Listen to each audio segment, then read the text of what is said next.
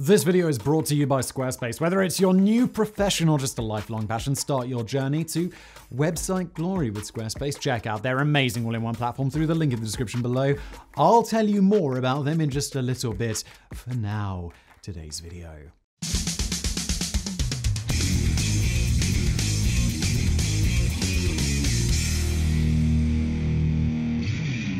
Before satellite surveillance, the superpowers needed to spy on each other during this little conflict known as the Cold War. What was required was a way of spying on the enemy at a distance, not just to take photographs, but to gather as much data as possible and then get the hell out of there. The answer to this need for espionage was spy planes. You may know of the heavy hitters like the U-2 or the Blackbird, but what are the giants? That's what we're looking at on today's mega projects, a relic from the Cold War that's still used in combat missions today. This is the Boeing RC-135, the giant spy plane.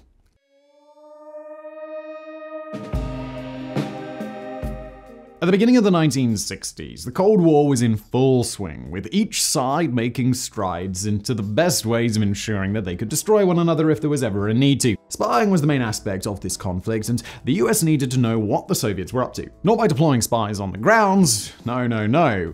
They would do it in the sky. Aerial intelligence gathering wasn't a new concept, but during the Cold War, it became an invaluable resource. With leaps and bounds in aviation technology on both sides of the Iron Curtain, new high-speed spy planes were developed, but their job was to take pictures and run a paparazzi of aerial espionage. This was brilliant at seeing if a new base had been built or if troops had been deployed to a different area. However, there were drawbacks to aerial photography. Pictures provided what was happening on the ground, but what the US defense chiefs wanted were more details on the Soviets' developments. The only way to do that was to have a vehicle outfitted with equipment that could look deeper than what could be seen with the naked eye. For this task, a support vehicle would be required, equipped with an array of sensors capable of analyzing electromagnetic frequencies, radar data, and radio communications in order to provide meticulous intelligence on places of interest.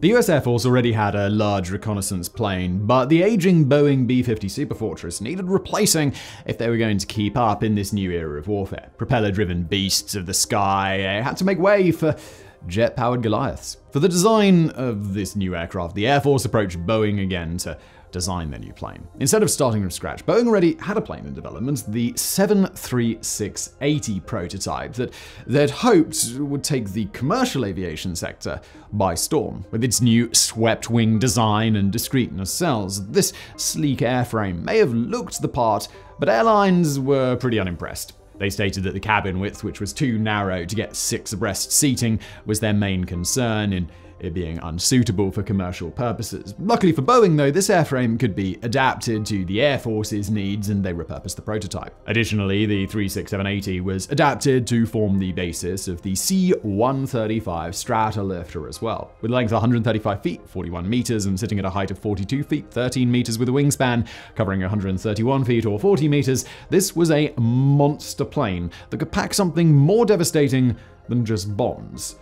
It would pack technology. Powered by 4 CFM International F108 CF201 turbofan engines, that's a mouthful, with a maximum airspeed of 470 knots, that's 541 miles per hour, and a range of around 3,900 miles, 6,500 kilometers. With this power under its wings, this gave the RC-135 a maximum payload of 146 tons. Also, the RC-135 is capable of reaching a service ceiling of 50,000 feet. This meant that the plane could cruise higher than commercial airliners and go longer undetected by the enemy. Crewed by 2 pilots and a navigator, there was enough room inside the plane to accommodate 27 crew consisting of intelligence gathering specialists, system operators, in-flight maintenance technicians, and airborne linguists, all depending on what the mission was. The interior of the RC-135, it resembles more a traditional office setting rather than the inside of a military vehicle. The interior of the RC-135 is fully customizable to suit any particular mission. In 1961, the first RC-135s were delivered in order to replace the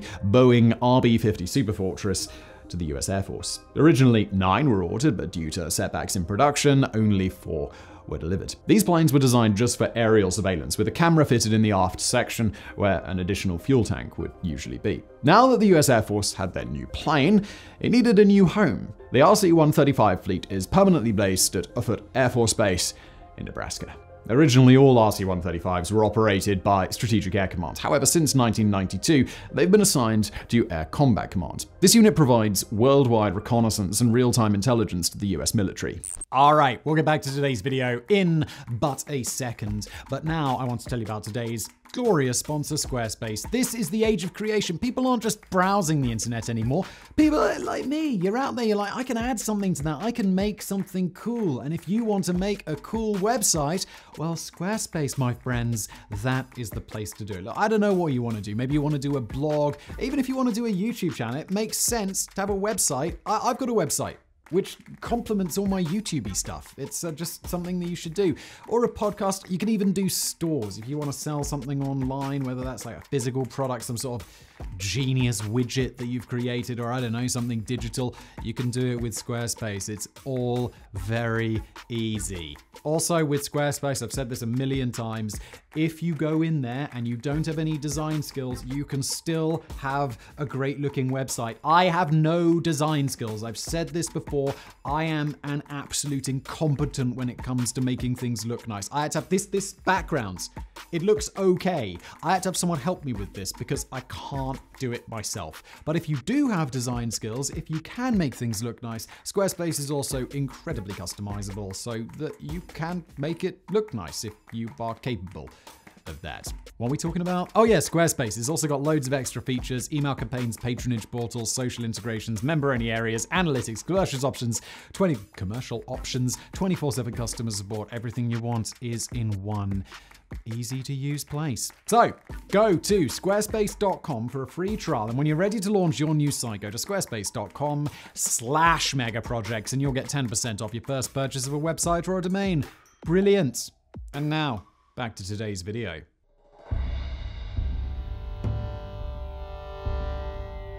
Much like JP Morgan, the RC-135's most distinguishing feature is its nose. Protruding out of the front and catching the attention of onlookers, this is the feature that all RC-135s have in common. The radome, also known as the hognose in the front section of the aircraft, houses all of the various sensitive sensors and instruments. The hognose may be a common feature, but each variant of the RC-135 contains different components. For example, the rivet ball variant's radome comprises an S-band receiver antenna with 10 large optically flat quartz windows to track cameras, along with a plexiglass dome fitted in the center of the top fuselage for manual position tracking. From here, the information is relayed to the computers and analysts in the fuselage. Heading down from the nose is a distinctive bulge cheek fairing on the forward fuselage. These contain additional mission equipment accompanied by several antennas along the fuselage.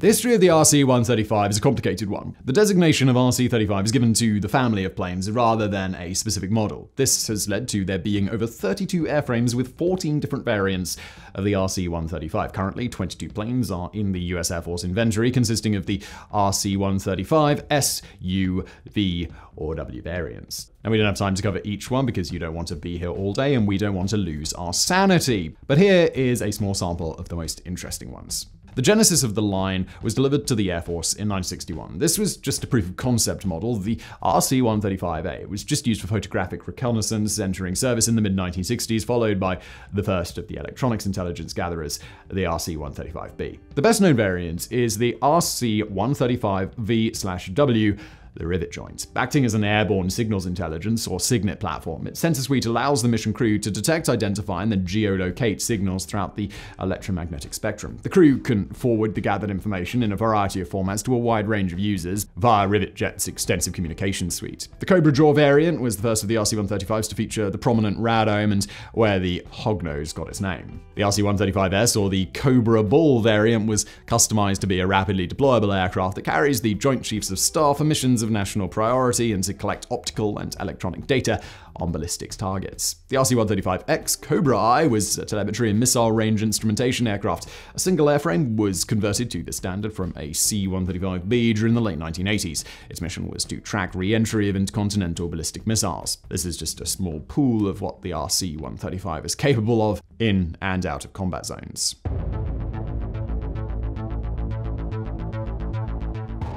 Due to the RC-135's long lifespan from the beginning of its service with Cold War operations, it has been involved in active combat missions in every armed conflict that the US has been in since then. The first time RC-135s were used in a combat zone was supporting operations during the Vietnam War. Since then, the RC-135s have maintained a constant presence in the ever-changing theater of war. On the 9th of August 2010, the River Joint program recognized its 20th anniversary of continuous service in the United States Central Command, dating back to the beginning of the First Gulf War. This represents the longest unbroken presence of any aircraft in the US Air Force inventory. During this time, the RC-135s have flown over 8,000 combat missions supporting air and ground forces of operations Desert Storm, Desert Shield, Northern Watch, Southern Watch, Iraqi Freedom, and Enduring Freedom. This plane may not carry any traditional weaponry, but it does offer something else: information. All the sensors and computers on board this plane mean that combat zones can be assessed and analyzed for threats. The ability to not just observe the front line, but also provide near real-time details on aircraft deployment, troop movements, communications, and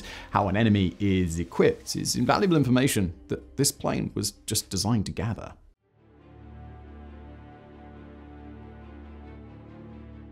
Despite being a workhorse for the US Strategic Air Commands, the RC-135 has not suffered the fate that many aircraft do while out on operational missions. Being in the line of fire and engaging in deadly dogfights is just not what this plane was designed for. Like we said, it's more like an office. Instances when an RC-135 has crashed have often been down to pilot error, bad weather, or instrument failure. An RC-135, the Rivet Amber, on June 5, 1969, departed Shemya Air Force Base in Alaska to Ilsen Air Force Base in the same state for just some routine maintenance. 40 minutes into the flight, radio communication was intercepted in Alaska, reporting a potential emergency. Transcripts from the radio communication mentioned vibrations in flight and the pilot ordering the crew to use the oxygen masks. After almost an hour without any message, there was just silence. An hour and a half passed from takeoff to the last known communication. After Rivet Amber failed to check in on schedule, Colonel Leslie W. Brockwell, the 6th Strategic Reconnaissance Wing Commander, initiated a search and rescue operation. Aircraft and crews from the 6th SRW combed the waters between Shemya AFB to the Alaskan mainland. The search aircraft flew as low as 300 feet above the water, looking for anything to indicate the Rivet Amber. Stranded crew members, aircraft debris, oil slicks on the surface, life rafts, even parachutes.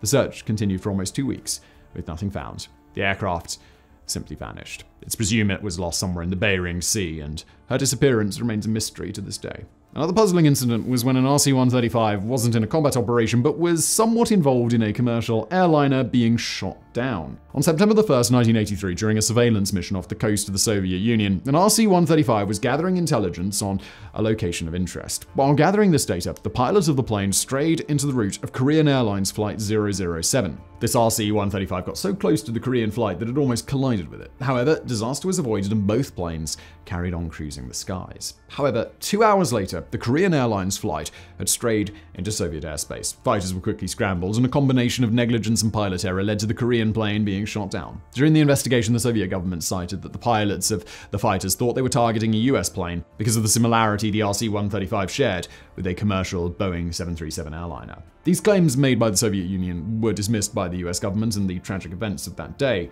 remain unsolved. 2 years later, there was another tragic incident that befell the RC-135. On February 25, 1985, a Rivet Dandy variant operating out of Valdez Municipal Airport in Alaska was on maneuvers when it encountered trouble. This speedlight model was designed just for flight training and not for operational use. Essentially, it was a tanker with modifications to the engines, allowing pilots to practice landing and aerial refueling. During the first 2 approaches to the runway, nothing was out of the ordinary, just a routine training exercise. However, on the third, something went wrong. Reports suggest the pilots and navigators became disoriented, while the microwave landing system told the crew to begin landing some 4 miles, that's 6.5 kilometers, north of the advised course. At 10:41 a.m., radio contact was lost with the plane. No emergency beacon rang out, only silence across the airwaves. The RC-135 had crashed into the side of a mountain, killing all 3 crew members. The search and rescue attempt was mounted after the accident, but the wreckage wasn't recovered until the 2nd of August. Later, it was found that the crew were following the flight plan certified for the de Havilland Canada DHC-7 short takeoff and landing, or STOL aeroplane. The glide slope and approach for this aircraft are significantly steeper than those for an RC-135 jet. After this accident, more stringent safety measures were put into place, and incidents involving the RC-135 are now few and far between.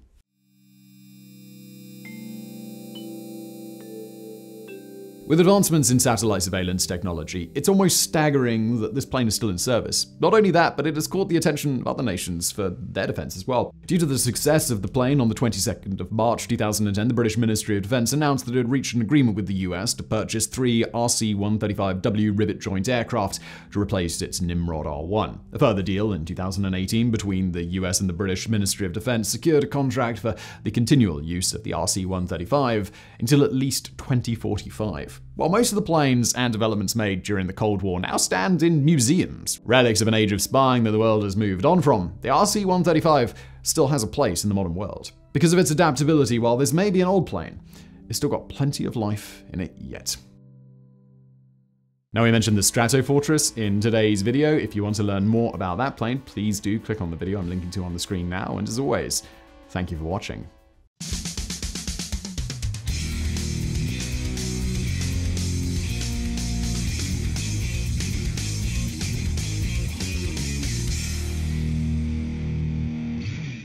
Now, just before you leave today, maybe you're looking for something else to watch, why not check out my new channel called Warographics? Want to know all of the details about some of history's most famous battles and wars? Come join me on Warographics, from Sherman's March to the Sea to Operation Barbarossa. If it's got people fighting each other, or occasionally animals, we will cover it. There is a link below.